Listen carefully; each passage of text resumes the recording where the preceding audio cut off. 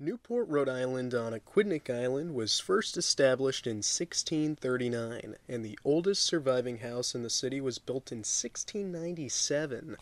Many similar historic structures still exist throughout Newport along the streets once built for horse and buggy to travel. Today, the same streets, no bigger than they were when first built centuries ago, are clogged with large SUVs, pickup trucks, and other modern automobiles. Many streets are now only one ways, some without parking because of how tight they are just for one vehicle to safely drive through. The historic layouts of streets hurt traffic flow and slow down travel for those who come to visit Newport. Newport has been a destination for tourists for many years, and it is also a location where many people commute to for work. The Newport Naval Base employs thousands of people, and the tourist and hospitality industries do as well. Many of those who work here don't live on the island and have to commute on and off it daily. As for tourism, it is estimated that 4 million people visit annually. Some come to check out the history, visit the festivals, enjoy the beaches, come to shop, or go out to eat. Either way, there's tons of people traveling here, even in the off-season. With so many people around, parking can be hard to find, and what parking there is may cost you quite a bit of money just to park for a few hours. Once you finally find parking, you may be quite a ways away from your destination. In my experience, there have been times where I have parked several blocks away from a restaurant, which resulted in a long walk back to the car after a meal, and because of that, I don't think I ever went back to that restaurant. At least Newport is very walkable and it's relatively easy to get around, but there are more easily accessible locations to eat or spend money outside of Newport if parking and walking is an issue for you. On top of the issues already listed, the main roadways through Portsmouth and Middletown to Newport have congestion issues. Being on an island with surrounding development, they can't easily be widened. This has resulted in many accidents on both east and west main roads that happen quite regularly. There was also local opposition to finishing the Route 24 highway south to Newport, so that was never completed either, leaving Aquidneck Island without a high-speed highway directly to Newport. On top of congestion, parking issues, and the stress associated with driving, and minimal transportation alternatives, there's also the issue of pollution. Many vehicles with just one or two people inside aren't great for the environment in multiple ways. There's pollution and use of fuels to power these vehicles. Having less people driving cars in a certain area would improve air quality and cut down on CO2. Rhode Island is looking to cut down on emissions, and cutting down on the amount of vehicles in a congested area would help them reach their goals. Now, what can you do to fix the issues with pre-existing roads? Well, roads aren't easily widened without land taking, moving utility lines, demolishing or moving structures, and of course, without spending a ton of money, without even building a true alternative mode of transportation. You can't just build a new right-of-way either, as there's so much development and many historic structures in the way. Now, you could expand upon bus service, but buses already run to, from, in, and around Newport. But you're just driving on the same roads as the congestion from automobiles. The buses themselves are also part of the congestion issues, as they make many stops along tight roads where cars can't easily pass or seek an alternative route. You could introduce a ferry service on Narragansett Bay to shuttle people, but that doesn't let you access inland destinations, and weather can more easily affect that operation. Biking and walking paths could be built, but you still run into some of the same issues that are associated with road widening and new right-of-ways. Bikes can be useful for short distance traveling, but they don't give you a good long distance transportation alternative. So, what do you look for? Is there anything pre-existing in some form that could be modified or upgraded that would then give people transportation options? Is there something that brings you right into Newport, perhaps right to a transportation center with local bus and ferry connections? Maybe there may just be what is considered an old form of transportation that could solve many of the issues discussed here. Now, what could possibly be an alternative form of transportation that decreases road traffic, is environmentally friendly, already exists in some form, doesn't require widening or creating a new right of way, connects to a pre existing transportation center, can operate in all weather, move masses of people efficiently, spur economic development, and is a proven mode of transportation?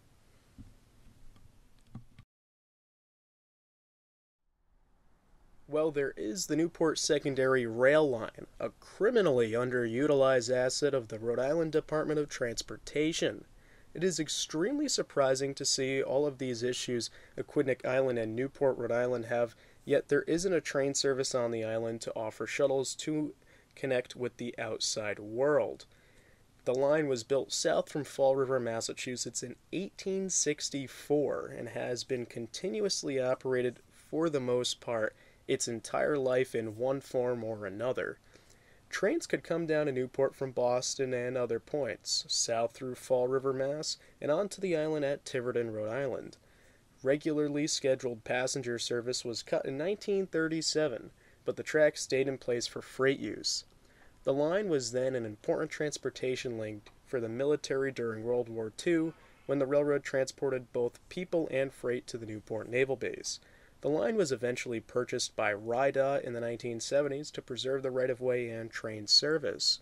Trains continued to serve the remaining industries on the island into the 1980s, but freight trains disappeared when the industries closed up shop. In 1979, the Old Colony and Newport Railway, an all-volunteer tourist operation, opened up, providing passenger excursion trains from Newport to Portsmouth, Rhode Island. This group is credited with keeping the line open when the freight railroads previously wanted to drop it entirely with the loss of the freight business. In 1989, a dinner train, now called the Newport and Narragansett Bay Railroad, started operations on the line that continue to this day under different ownership. The tracks of the Newport Secondary are still in place today, although in various conditions. The Newport and Narragansett Bay Railroad is the designated operator of the line from the Sconnet River in Portsmouth near Tiverton, south to the train station in Newport. They operate dinner trains on the line in Portsmouth and have plans to return to Newport Station once a construction project is finished. The Old Colony and Newport Volunteer Group exists today to help preserve the line, operate occasional excursion trains, and to advocate for the line's future uses. Rail Explorers, a very popular tourist destination, also operates rail bike excursions on the line. With 3 users on the line, it goes to show the Newport Secondary is a pretty important railroad line, even just for tourism, but it could also be so much more. It has the potential to bring people to work, bring tourists in to spend their money, and move freight.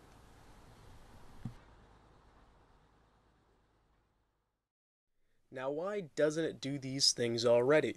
Well, in the 1980s, the movable railroad bridge that connected the island to the National Rail Network was struck by a barge that rendered the bridge inoperable and beyond economical repair. This later resulted in the bridge being removed in 2007, and it has yet to be replaced. Today, a bridge to span the Sconnet River wouldn't need to be as elaborate, but would still cost a fair amount of money, which is another reason its replacement hasn't been built yet.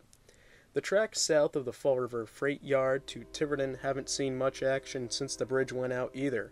About 5 miles of track would need to be repaired to open the line to the Sconnet River, but about half of that has already been eyed for restoration.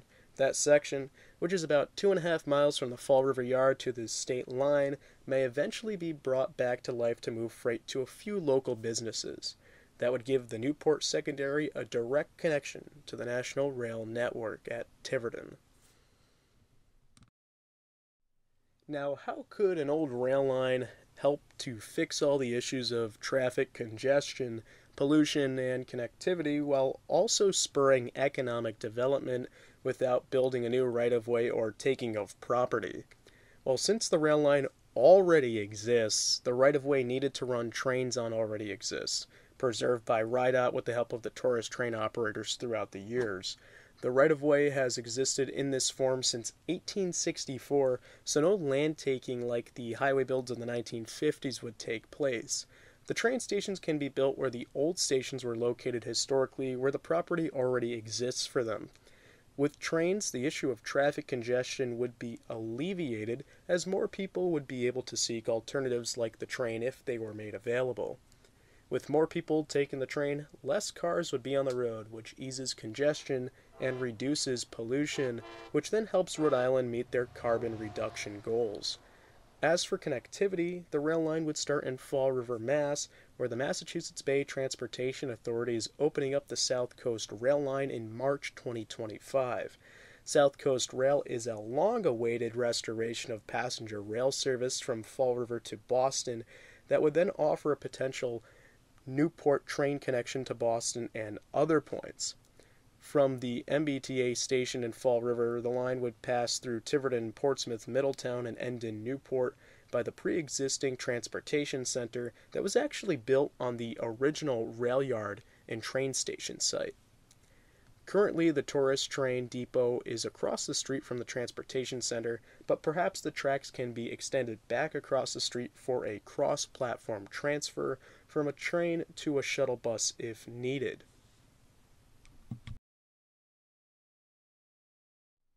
Along the route, there could be stations in all of the towns that the line passes through. Most importantly, there could be stops to connect commuters to their jobs like those that are at the Newport Naval Base that the line passes through and alongside. Those in tourism and hospitality are only a short distance from the transportation center, and getting there can be achieved with a short walk. For tourists, they could hop off the train and catch a shuttle or tour bus, or even just walk. Newport is very walkable, and I personally believe it is best seen that way without the stress of parking and then having to find your car again after a long day. Another potential use of the line is a park-and-ride shuttle for those on the island already. Those from Middletown and Portsmouth could park their car at the train station and take a shuttle train to Newport. This type of operation could be set up without a bridge over the Sakonnet River, and in my opinion is reasonably obtainable with less upgrades needed than for regular commuter service like the MBTA. Anyways, you could skip the traffic, parking, stress, and could even save a little money by not paying for prime Newport parking. Another note on connectivity is the ferry service to Block Island from Newport isn't very far from the tracks. It is a short walk from the train station and transportation center to the ferry slip on America's Cup Avenue. You could hop on a train in Boston and be en route to a getaway on Block Island without ever having to hop in a car and drive. Students could also benefit from the rail service, as it would make it easier for those without a car to travel. Students going to and from CCRI in Newport could walk from a train station to their classes with ease, given the rail line's close proximity to the campus. Trains sound good, but can they actually be a true alternative and reduce congestion? Yes, they can, and I'll use a local example to prove this. A very popular Rhode Island event that had a lot of traffic because 60 to 80,000 people attended found success in the use of trains. In 2016, 2017, and 18, the state of Rhode Island paid the MBTA to operate free trains to the Quonset Air Show to reduce traffic. In 2016, the trains to Plains were only to operate out of Providence, but in 2017 and 2018, a Wickford train was added. It was pretty cool to see how these shuttles were successful enough to warrant multiple train sets running multiple times throughout the day from 2 locations. Unfortunately, the event itself hasn't happened since 2018, so these trains no longer operate, but they were successful in bringing people to and from Quonset without the use of automobiles. Another fantastic example of a passenger rail service is the MBTA Cape Flyer, a Boston to Hyannis, Massachusetts train that operates from Memorial Day weekend to Labor Day. It has been quite popular since it started in 2013, and there's been some talk on how to expand it.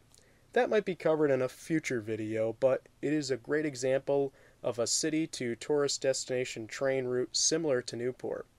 The train is popular because of the traffic associated with getting over the canal bridges in Bourne and other points on the Cape, which is similar to Newport's traffic issues. Now, these are all great points for the use of the railroad, but how can we make it happen? Well, two Salve Regina students are looking into that. You may remember them from a video last year, but they have now chosen to look further into this topic as their senior thesis project. As part of their project, they have put out an updated survey and petition for people to fill out and sign to gauge interest in the rail line. Please take the time to fill out both if you haven't already, as it would greatly help their research and the cause.